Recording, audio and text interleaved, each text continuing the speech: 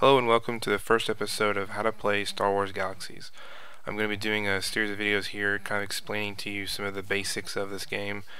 Most online games kind of baby step you through them. They, quest by quest, they explain a lot of stuff to you, and they have books that really explain everything in more detail. This game is not one of those. May have been a little bit at one point, but not anymore.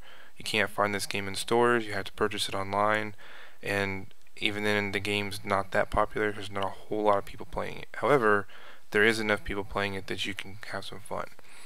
I'm going to take you through just the introduction here on creating a character for those of you who have never seen this game. Hopefully it will provide some insight so that you can, say, hey, wow, I really like how you make your avatars in this game. I want to try it out. So, starting off here, I'm going to delete a character because I was doing this earlier and didn't like this guy. Sorry, so delete a character. Deleting a character is just as simple as that.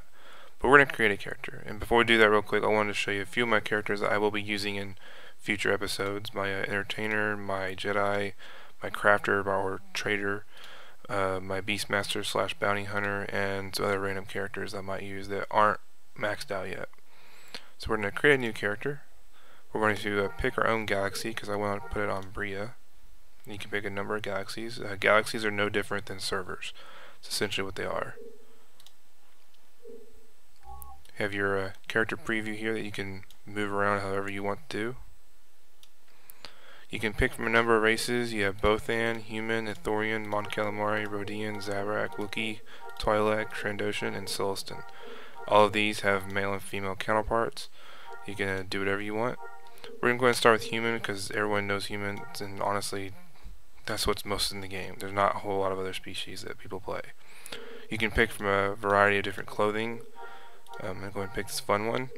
Now, as far as the naming goes, you have to pick a specific first name.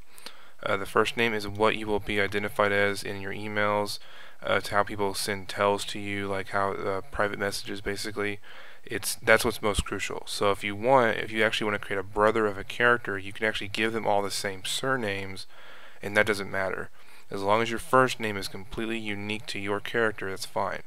You can put some characters in here, like you can put kind of these little things on the below the quotation keys. You can't do double quotes; those won't count. But you can do.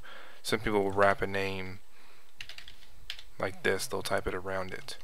I have a character I did that on. But we're gonna try generating a name. Sometimes it comes out with a pretty interesting one.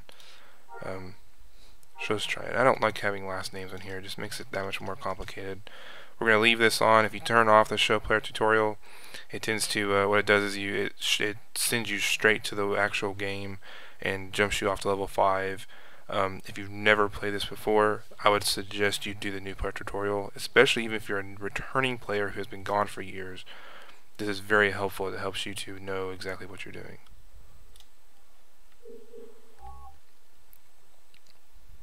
Verify it took it.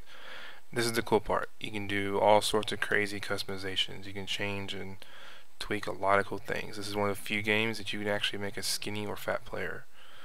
Most games, they don't let you control that. You get all your eye settings, your nose settings, all your face settings. A lot of really cool stuff you can really tweak. Change all the skin types, whatever kind of skin color you can think of. You can actually put freckles. You can actually do the age. If you want to make a really old wrinkled player, give them a little age. You can do hair, eyebrows, facial hair.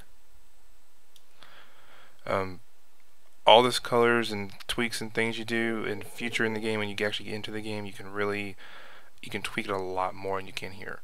This is maybe about 75% of the options. We'll just pick an option. Get your characters. I would advise you though, if you do, don't start off as Jedi or if you've never played. Jedi is the hardest combat profession to start off if you have nothing, because your armor and your weapons have to be made or picked up by you to use. You have trader. There's 4 types of traders. Watch the movies to explanation. Read the demonstrations. The entertainer, medic is a combat profession. We're gonna log in, and there you go. So I'll see you next time on episode 2. We will actually delve into a little bit more of the actual gameplay.